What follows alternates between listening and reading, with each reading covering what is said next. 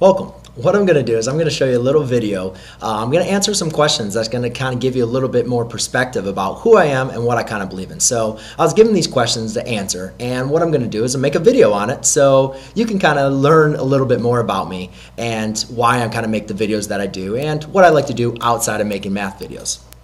So I'm going to answer 18 questions, and hopefully you can just listen in and enjoy. So the first question I said is, if I weren't talking to you right now, what would I be doing? And more than likely what I'd be doing after I work as a real estate agent. So I'd more than likely be probably trying to sell some real estate, working with some buyers and some sellers. And outside of real estate, I probably would either be practicing rugby or I would be cooking. I really enjoy cooking. I love cooking dinner every night, and I enjoy just different types of cuisine and being creative with meals, and that's really enjoyable for me. It's a way for me to kind of relax and not have to go through all the commotion of being in a classroom and also, run around as a realtor.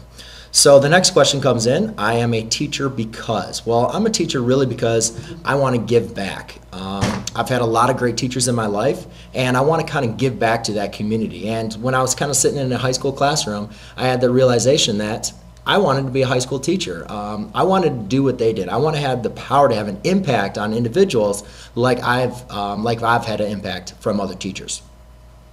The next question is, my adventure in YouTube started because. My adventure in YouTube started actually a couple years back. I was at a real estate conference where we were talking about how to use video in your real estate career. And I was sitting there and, still a math teacher and thinking about, I really want to improve that with my real estate, but I'm like, why am I not using that in my classroom? Why am I not recording what I do in my classroom so therefore my students can go home and watch those videos? So this was before a lot of the hype of flipping the classroom and all that kind of thing. And so it really became my idea, so I immediately went on to YouTube, tried to see if there was any other teachers, and there's only a couple that are really doing it. And I saw that's a great idea for me to bring video into the classroom so my students and others eventually can actually gain access to math education. So I love students that try, and I think that's one of the first steps that all students have to do is just kind of make that first step, right? You can never accept to obtain something if you don't take that first step to try it. So whenever we're working with problems, we're trying to learn new information, I love students that are kind of willing to step out of the box, maybe go up to the board and say, hey, you know what, let me try this problem. Let me see if I can get this right or wrong. Let me try to ask some questions. Students that are willing to try are always going to be students that teachers really enjoy being around because it helps them grow as a teacher, and the students grow as well. I hate students who, I don't really have a creative answer for this. That's the next question.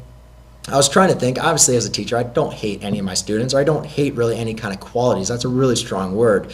But I was trying to think of something that maybe I dislike about students, or maybe something that I would like to maybe change. And the best thing I could probably say is, I don't really hate students, but as far as students that don't have any belief in themselves that they can actually do what we do in their class, that would be the thing I'd like to change the most about them. Because, and I try to get that with students, is give them a positive influence and saying, you can do this. We can work together to achieve whatever you want to achieve in my class, and then to move on to the next level or whatever else you want in your life. So I wouldn't really say hating students that don't believe in themselves, but working with students that don't believe in themselves would maybe be my biggest dilemma that I have. The next thing is my favorite song. When I was in college, I don't know why I came up on this thing, but I used to always listen to No Women, No Cry by Bob Marley. I love the song. It's a very mellowing tune, and it just kind of, it's one of those where I like to sit down and just listen to it, and it's a great song. So make sure you put that on your playlist and listen to it a couple times. It's awesome. My favorite meal is a gyro with fries. From Michigan, and going down to Greektown in Detroit. I love it. I love just going to all the Coney Islands in the Michigan area and just having a lovely gyro, slicing it up and then putting it on some pita with some French fries. It's just tzatziki sauce. It's just amazing. So that's my favorite meal that I would always like to have. I enjoy playing rugby. That is kind of my way outside of school. That it kind of gets my little aggression out, kind of gets me moving again. I played sports throughout my life, wrestling, football, and baseball when I was younger in high school, and I never really kind of kept up with my sports. But then once in college and outside of college, I found the game of rugby, and it's a game that I absolutely love. So I really encourage you, if you've never heard of rugby or never really played it, to give it a shot or to go and look it up on YouTube. It really is a great sport. The last time I cried was actually not too long ago. I know, I try to stay pretty strong. But last time I cried was actually when I was in church.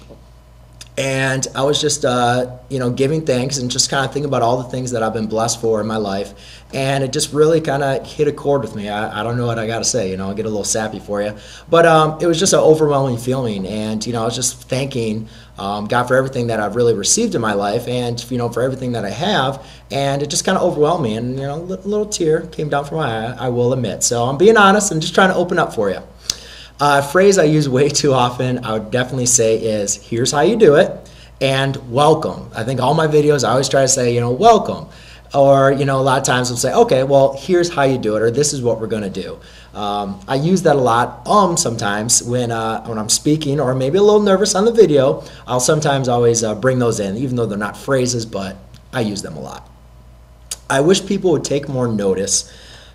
I was trying to think of this, and I'm like, man, I don't know what people take more notice of. But I did kind of think about, I am a pretty reserved person, even with my friends and my family. So I maybe take a little bit more notice of, who I am, my feelings, my thoughts a lot of times, because I really don't express that out of the times. So I was thinking about, if people could maybe take more notice in that, maybe that would be something I guess I could add in there. I don't know. I don't really have a good answer for that. The most surprising thing that happened to me was, I think, coming to the realization. I don't really have any great story for this one either, so sorry about that.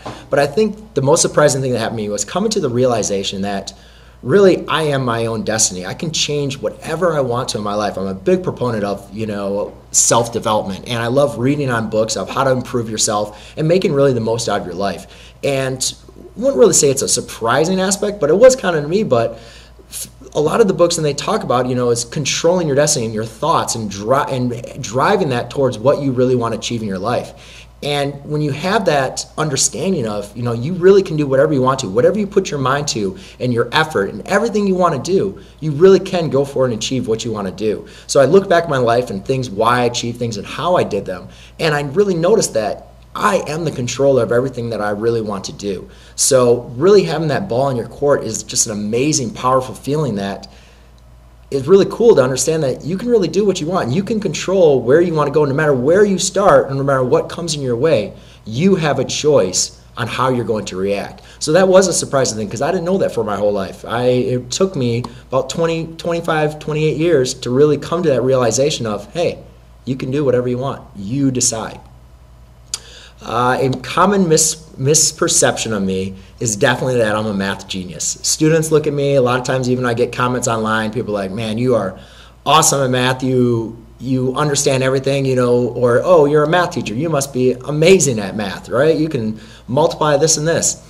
I've worked very, very hard for my degree, and it did not always come easy to me. I struggled a lot when I was in high school.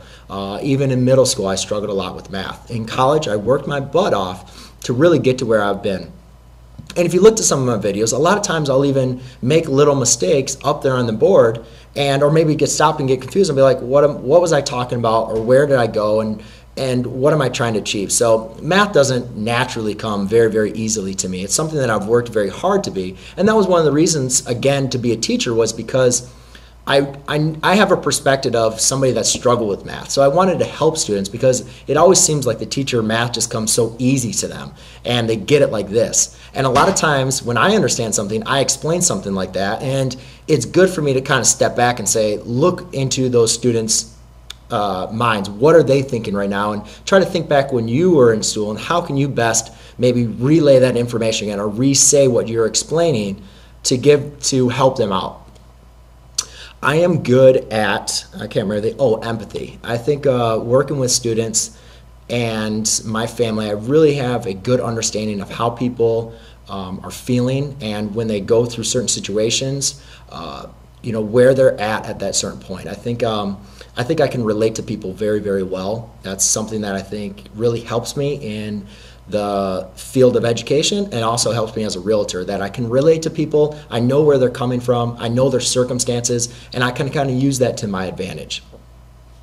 I am very bad at organization. I work very hard. I kind of like, actually, no, there. I kind of like how that's color coordinated in the back. It kind of makes me look like I'm organized. But I really got to work every day to be organized. If I don't, everything spirals out of control. So you can see in behind I have a calendar for all of my classes. I make sure I say, all right, this is like an overview map of everything I'm doing, when we're going to take our test, and so forth. Everything for real estate, I got to mark down what I'm going to do, how many calls I'm going to make, when I'm going to set up appointments. I have a calendar on my phone that I use. I have to be very, very organized, and I was never like this in high school or in college. I would very rarely write down when I was taking a test or anything like that, and it really, really didn't come to me how being unorganized was hurting me until I tried running my own real estate investment company, and I realized that you can't do this when you're just so unorganized. So I work very hard a lot of times, and even some would say, hey, you still got some work done on organization, and I know it's tough. It's something you got to be disciplined and working on yourself to be organized, but that's one mission that I always want to keep on improving upon,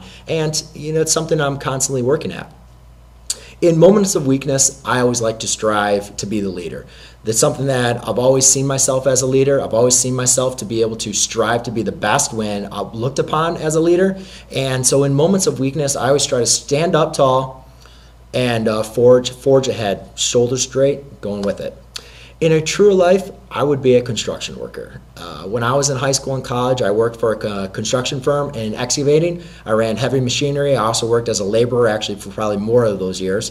But I got dirty and, loved driving big equipment, getting oil and dirt on me, and it was lovely. I almost wanted to decide just to stay in the construction business and just operate equipment, because it's something I love. I love that interaction with the people, and then also the feeling of creating something from nothing. You look at where buildings and all the pipes and everything that goes under them and all the excavating that has to happen. It's amazing to have that sense of accomplishment of like, you are a part of that, you did all of that. And also it's really cool to operate those heavy machinery, because you can do a lot of damage with that stuff. In a nutshell, my philosophy is to improve every day. If you're not doing something to improve yourself, you're getting yourself weaker. And so every day you got to be doing some little steps. You can't reach for a goal and just try to get on top of the mountain. You just got to take one step at a time, little steps improving yourself. Otherwise, you're just moving back forwards. And the last thing, when life all comes to an end, the only thing we're going to have is what's in our brain, those memories. So, whenever you have an opportunity to make a memory, even though how silly and out of the box it may seem, make that memory, because there's nothing more that I love to be sitting driving in a car, thinking about something, and it just come to an utter laughter. Even when I'm around people, I'll just start laughing. They're like, what are you laughing about? And just some funny memory will come back to me, and it'll crack me up. So I'm always looking forward to making good memories out of any situation that I'm in, and always improve my life. So there you go, ladies and gentlemen. That is a quick little monologue of about me by answering 18 questions. I hope you enjoyed. If you have any questions, feel free to comment down below, and I look forward to making some more math videos for you throughout the year. Thanks.